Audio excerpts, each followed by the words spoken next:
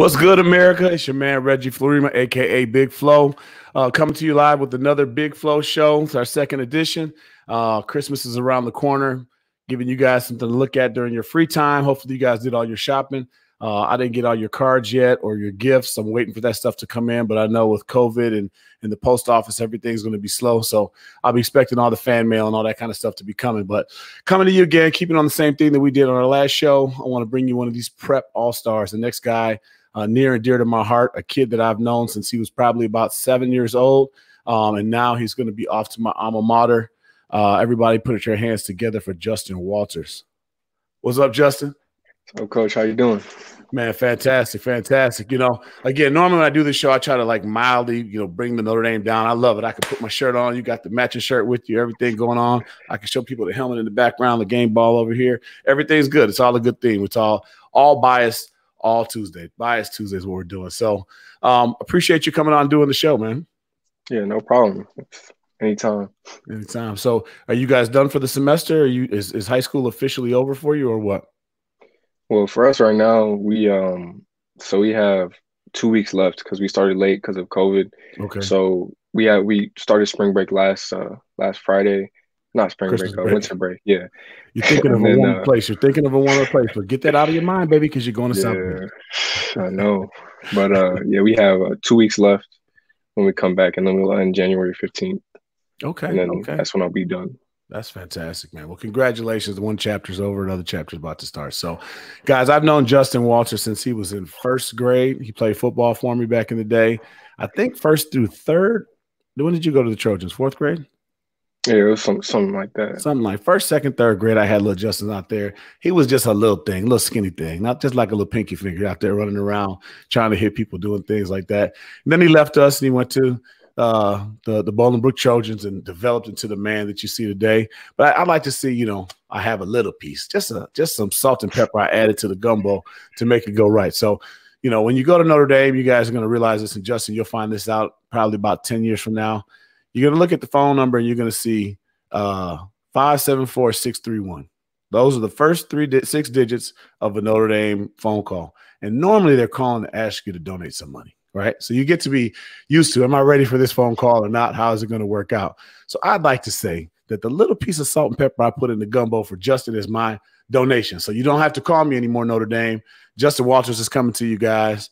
I helped him kind of, with the roots to grow to get him right. So anyway, there was no recruiting going on. I just want to let you guys know, anybody who watches this, it was just simply a joke. Anyway, so talk to me, Justin. So you came up, in a great family, mom and dad, strong people. You got 4 siblings. Talk to me about your family, man. So start off with your parents. What did your parents do to kind of prepare you for college athletics? I think they just gave us a good example, and definitely one of the most important lessons that I've learned from them is how to be level-headed and stay humble throughout it all. Even when I didn't have any of the offers or any of the attention, they always taught us to stay level-headed no matter what, in the lows and the highs, just stay level-headed. And that's probably one of the biggest lessons I've learned from them. And one of the greatest attributes that I have now is just staying level-headed. And they always taught us to respect everybody, and that translates to now, because there's some people that I wouldn't say I'm not like celebrity status, but I'm like a little, you know what I mean. People know who you are. Yeah, people know who I am, but I still gotta respect all the people that are fans. I gotta respect everybody. So that's the page turns now. Again, I saw a little clip that you did for Notre Dame the other day where you're working at the car wash, which hats off to you, still out there drying cars or whatever it is you're doing at the car wash. And I think that's great. Humble. You're going off to do some great things, but they still got you working. So my impression of your parents, your dad, early on, you're one of the first people, when I got in there. It was my first year of coaching when I had you. And your dad was always telling me how he had you guys doing 100 push-ups a night, doing all this stuff. And I'm thinking, what? At this point, I was just happy my son, put his plate in the sink. So I heard that. But one of my favorite stories I tell about your mother, right, I think your mom's one of the most hardcore people that I met in sports. And I tell this story a lot.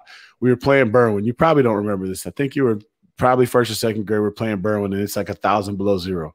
And we had one of these coaches that came out. All the kids are complaining. My son, I looked over at one point. My son was in my wife's arms in a blanket during the game. I wanted to file for divorce. I was so upset. And we had one of those gators on the sideline, one of those heaters. And everybody was around the heater, right? And your mom said, boy, get from that heater. Stand over here and man up. So here's little Justin. He must weigh about 40 pounds. He's over there freezing. And everybody who knows Justin, I don't know if you changed, but you couldn't stand the cold. So you couldn't stand that cold weather. And his mom was like, you stand here, you man up. And I was like, I respect this one for the rest of my life. So that's my Justin Walters story with his parents. I remember I had burned holes in my gloves from being too close to the heater that day. She wasn't with that though. Nope. Get over here, man up, man. This is a man's game. I'm like, okay, she's okay by me. I'm over here looking at my son in a blanket, and this man is over here shivering. I was cold that day, but we won, so I guess it works out well. So, talk to me about your family. I mean, your kid, your siblings. I mean, you've got I call him B-Dub. I don't know B-Dub's first name. What's your oldest brother's name? First name? Brandon. Yeah, Brandon Marston, Walters, and then you got your sister. So Brandon is at playing for the Army. Yep. Your sister's running track for Miami. And your brother is what year in high school? He's a sophomore. He's a sophomore. And only know. So, that's a parent's dream. You have 4 children, you sit back, you wonder, how am I going to pay for all of them to go to school? So don't worry, I'm just going to raise them right. They'll pay for themselves to go. So talk to me about the influence of Brandon, especially in football and being in college experience. What has he told you to prepare for, and how has he helped you change how you approach the game in high school? Well, first of all, he set a good example just to begin with. He just being the first one, because we've always been undersized. So like I didn't used to think I would be able to, make it here. So he set a good example by first just believing in himself and making it. And then once he got there, he just been teaching me a lot of lessons about, determination, grit, because at Army, they're different over there. So, but I assume that family discipline probably fit right in. That says like we had regiments at the house. This wasn't much different living in the military. Right. So yeah, he just, he started to teach me like what the college football environment was all about, because I didn't have any previous connections in the college scene. So just telling me about what D1 football was about, the different speed of the game, and just all that. It's good insight to have, just going to where I'm going, Definitely role models are important. And I also see that you look at your sister as a role model. So what is she? Is she a track athlete? What is she? Yeah, so she runs sprints and track, hurdles, that type of thing. And she's at University of Miami or? Miami of Ohio. Miami of Ohio. Okay, she did Miami of Ohio running track. So, what kind of influence does she give you? I don't think you're a track guy, so to speak. I think you're more baseball, right? So, how does her influence translate to how you approach the game? She's more of the moral support. Sometimes when I'll get down on myself, she'll always be there for me, emotionally, and that I'll be able to talk to her easier than my other siblings. So she just helps me, like, whenever I'm down on myself, just whenever I think that maybe I'm not good enough for this, like, she's always there as a backbone to support me, keep my head level, especially like if I get too high, if I get too low, she's the one that helps me definitely stay level-headed, It's fantastic to, again, have that both sides. So you've got a sister that's not just, being a sister as opposed to a brother, because we know there's a difference there, but then having her also be an athlete at a collegiate level and giving you an understanding kind of what to go through. So I think you're blessed there with those 2 parents. And now your youngest brother is going to be the prodigy, right? Because he's got all that above him, everything working out to get right. So does he play defensive back as well? Yeah, so he played quarterback most of freshman year. Then he got hurt a little, and then he moved to safety. And he's for summer camp, at least he was on varsity sophomore year. So it's looking pretty good for him. That's from the Walters family. Now it's funny because you guys say understand size, but you guys are always so little when you're young. But you're 6'2" now. How old is B-Dub? How tall is B-Dub now? He's like 6 foot. 6 foot. I mean, so you guys went from small, and sometimes there's different ways people develop. You get the kid that develops early and he peaks. And then everyone catches up and he doesn't know what to do with himself because now he's no longer the size advantage. But then you get the little guys that all of a sudden blow up, and now you're actually big as everyone else. Because those of you guys who don't know Justin, go look at some of his YouTube videos or whatever, lifting. The dude's put together. So I don't think size is an issue for him anymore. But it's great that you grow and you just keep all the talent, and next thing you know, you end up at the Irish. So coming out, you had a lot of offers. Talk to me about what it came down to. What were your final? I don't know if you ever declared a Final Four or Final Five, but like, what schools did it come down to at the end? Well, I would say probably just Notre Dame. Michigan was close. Northwestern. I really liked Wisconsin. And then I was talking to Stanford a lot. So it was mainly the academic schools, and then I got some interest from Texas A&M, and I like the warm, so obviously that was one that I was considering. I just picked the coldest school. I mean, I don't know, just pick the coldest one and figure it out. We'll just had to send you some care packages so you could just warm. What was it about Notre Dame? I think you committed probably like in February or something. Yeah, February 2nd. February 2nd or whatever. What was it about Notre Dame that made you pick them? It was so I previously been to a game. It was a New Mexico game, and that was in the season. So that was when I really knew, like, I was gonna let this whole recruiting thing play out. I wanted to take my officials, but I took that visit, and you had foresight, because who knew that all the officials would get canceled because of COVID? So you got on it early.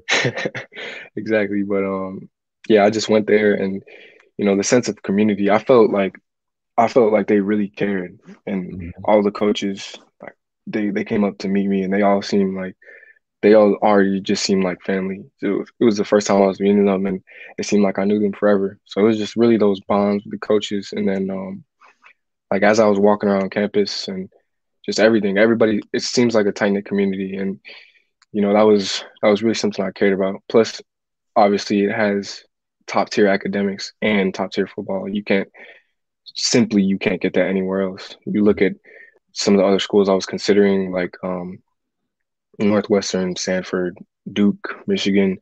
They all they have good academics, but some of them don't have the football side. Like Michigan, they have decent academics, decent football, but I didn't have the bonds with the coaches. So Notre Dame it was the best combination of everything for me, and I knew that. And then I went back for another visit in end of January, early February, and that was when I was like, let me just secure my spot, because there's nowhere else I want to go. Yeah, talk about that. You and I talked about this obviously before the show, and you mentioned that one of the reasons why you took the timing, I guess, of your offer was because of like kind of availability and how they were taken. So talk about the conversations you had and the timing of when you did the offer. So I know the answer to this question, but I'd like to hear from you. Yeah, so I think they offered me a little bit after that New Mexico game, like a week later. I think I got a call from Tommy Rees and Coach Joseph saying they're going to offer me. And then, wait, sorry, what was where I'm trying to go with this is, like, you mentioned the reason why you took it when you took it, as opposed to wait until later. Oh, okay, yeah. So I took it. They weren't pressuring me in any way. They weren't saying we're not going to take this many safeties or whatever. They weren't pressuring me at all. They just said, if I want the spot, I can take it. And I really wanted to just, secure my spot there, because I didn't see myself anywhere else. And I was just like, they were recruiting, I think, like 4 or 5 other safeties at the time.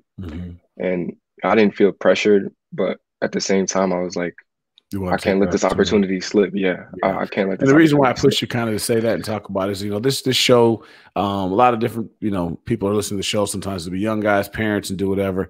And one thing that you said to me when we talked about it was like, hey, you thought at the time that they may only take a couple safeties, and you wanted to make sure you were one of them. And I think a lot of people approaching this, they go into the recruiting thinking I'll wait. And they, some people get kind of caught up in the storybook of all the visits and the hats and all the different stuff. And I know that's not your style. You're not the rah-rah guy like that. But they realize, hey, Notre Dame's taking 2 safeties in class 2021. You want to be one of them. They're offering 5 or 6 people. If you want it, you got to make that decision and you grab it. And I think that it means a lot to, you pass up some of that. Although at that point in your career, you probably, the recruiting starts to get a little bit old, but you're passing up a lot of that time just to make sure you get what you want. So I thought that was a very, very wise decision for a man your age to look at it that way. Yeah, it definitely helped because didn't get any of those visits. Didn't get any of those visits. Did they get another safety? Oh yeah, we just got another safety. His name is Kari Gee. He was previously committed to LSU, and he flipped. He switched over. So you guys got a strong class coming in or whatever. Talk to me about your decision to kind of forego an opportunity to play spring football if we have spring football in Illinois, and just get into college early. Were you always going to be an early enrollee? Did you think about that from the start, or did that kind of a decision that you switch along the way?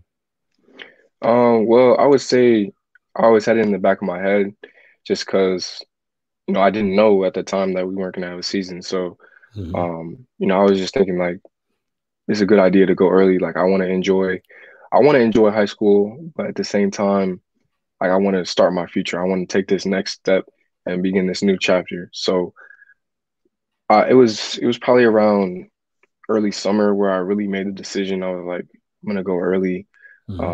No matter what happens. And then once we got the news that our high school season got canceled, that kind of tripped me up a little bit. But at the same time, I was like, that's just avoiding possibilities of another injury. Yeah, like the only thing that you done what you got to do, you got the bag. Yeah, I see it. The only thing that would come out of having a senior season is a little more experience and maybe a higher ranking, but that stuff doesn't really matter that much. Yeah, it doesn't sell tickets. Nobody cares what your ranking is once you get to school. So you think about all the guys that ball out at some of these small schools that no one's ever heard about and did whatever. So now you're just Justin Walter. So just a little word of advice: this recruiting stuff is over now. So once they get you there, all that, hey sir, hi, what do you want to eat? Can I get you something to drink? That's all over. Now you're a freshman. You're going to get there. They're going to put a big black tape over your the top of your helmet when freshman camp comes, so everybody knows you're a freshman, and you'll go out there and play. So get ready just to know that that page in the book has turned officially. So we're doing it. You come out of Bolingbrook High School. So those of you guys who are not from Chicago, Bolingbrook High School is a very strong program run by John Ivelo. And Bolingbrook, I don't think there's a school in the state other than maybe East St. Louis, and I don't even know if that's true, that produces more high-level D1 athletes than Bolingbrook. What do you think that is attributed to that does that? I mean, in your class alone, you've got on defense alone, you've got 4 or 5 guys going to college, 3, I think, Power 5. Yep. Or maybe, Cincinnati to me is a Power 5 if you're ranked in the top 10. You're a Power 5, but you got everything else. What do you think it is? What do you think it is about Bolingbrook? Because I always am amazed every year I've been out here that they just always produce. I think it's partly attributed to Coach Ivelo just having so many connections. He like the flow of college coaches through the school, just because of the notoriety of it, has definitely helped with a lot of people's recruiting. And I feel like it's because in the past, like you get it once you get a good track record, coaches will start coming back to the school. So like people like Cam Mitchell, Tuf Borland, when people see that they came out of this school, they build a connection with Coach Ivelo and the school, and they want to come back, and that helps a lot. Just having a constant flow of coaches coming through, and successful kids too. I mean, you think Tuf Borland's been the captain of Ohio State since he was a sophomore. Cam Mitchell, did you watch his game this week? This is the Big Ten Championship. Did you see the things he did? Yeah. I mean, that was amazing to see this guy got a sack, a pick. First play he gets put in the game, he gets a sack, then he gets a pick. And this is against Ohio State now. This is against Tuf Borland and all those guys and doing whatever. So you definitely have a tradition out there of things to do. So I think you got that great upbringing there. So talk to me about what you saw with let's switch topics now. Now you're an Irishman, you represent the Irish. Notre Dame, we took a tough loss this weekend. What do you think? What do you think happened? I just feel like they just came out flat. Like, I guess some people, you're gonna have to have a game like that eventually in your life. Unfortunately, it had to be the Clemson game, but I feel like they just came out flat. They didn't have the energy they had the first time they won. Yeah, I don't know if it's because they had already beat them the first time, but you know, they didn't. I didn't feel like they had the same energy they did. And then you know, it's also just it's hard to beat a good team twice. So Yeah. they probably had a And, you know, different game Trevor plan. Lawrence, as Coach Kelly said, Trevor Lawrence is a pretty good football player. So the way I Yeah, saw it is, you know, DJ, and I'm not gonna make you say too much because you got to go to campus with these boys in a little while, and they don't want to hear all your thoughts on what on why they lost the game. But you know, I thought DJ played the game very well statistically the first time, but he didn't make the third down plays that Trevor Lawrence did. So you could see the difference, even though he didn't score more points. It was just the way he kept us off the field. I thought was interesting. So. What do you think about Bama? I mean, I have a lot of thoughts myself. What do you think about this Bama game? Is it what do you think we have to do to win? I think we definitely need to be able to stop the pass game. We need to be able to, you know, cover those elite receivers that they have at Alabama, and then also be able to keep some people in the box and, you know, stop Najee Harris. But I think it's it's better for Notre Dame that the quarterback there, Mac Jones, he can't. I feel like he's not that much of a running threat. You know, Mm-hmm. they have Najee Harris there, but all that they need to focus on is Najee Harris on the run game. And then if they could just stop, I say my game plan will be put some extra help in the secondary, and then focus your linebackers on Najee Harris, and then they'd probably be good. So they just need to, you I know, actually see it the exact same way that you see it. I think that the reason why we were able to beat Clemson the first time is because we could focus on stopping the run. Etienne did not have a good game the first time. This time he had a better one. But DJ doesn't run the ball the way that Trevor Lawrence runs the ball, and I think that was the right, key that killed us. So, you know, I do think it sounds crazy. I think we match up a little bit better against Bama than we did against Clemson because they're more traditional. You know, they're going to run their running backs run and their receivers catch the ball. And we've shown that we can stop the run. I just think that running quarterback was a bit much for us to handle. So if we somehow play our great game and beat Bama, I think that, you know, the next championship game is going to be tough because you got two quarterbacks that can scramble and do that. right. So you yourself, I don't know if you describe the game for the guys. Watching tape, I know you're a headbanger. Well, no, that's targeting. So you're a shoulder banger. Let's call it that. No targeting calls here. I don't want to juice the refs up. But how do you describe your game and what you're going to bring to Notre Dame? I would probably describe my game as just downfield, you know, in the trenches, in the tunnel. I like to come down on people, you know. Mm-hmm. And I'll probably compare myself to somebody like Alohi Gilman, Mm-hmm. where he's more of a boundary player. Mm-hmm. But he'll definitely come down on the run, but he can also cover, because that's something I've been definitely working on this whole off season is my man coverage. So I want to be versatile. I want to be able to, you know, be put close to the box and just come down and make those tackles in the open field, and also be able to drop back in coverage if they need me to. Mm-hmm. Yeah, you're definitely a physical player. No one who's ever seen you play or played against you is going to deny that. You're a sure tackler. I think that's a absolute must. We needed that a little bit. Very surprising against Clemson that we did not tackle as well as we normally do, because I think normally we tackle fantastic. And that was just kind of a weird thing with us not being able to tackle. But you're definitely a sure tackler. You get in there and make big hits. So, Justin, you know, I appreciate you getting on the show today. Very excited as an Irish alumni and a fan of the Walters family to see you come over, and can't wait to see great things. So thank you for your time today, boss. Yeah, no problem. All right. We out, guys. Hey, now follow us on Twitter. I got the Big Flow Show on Twitter. I'm trying to get into the 21st century. Follow us on YouTube. Like, hit, share, or tag a friend on this interview on Facebook. And whatever else I'm missing, just do that too. All right. Thanks, guys. We out.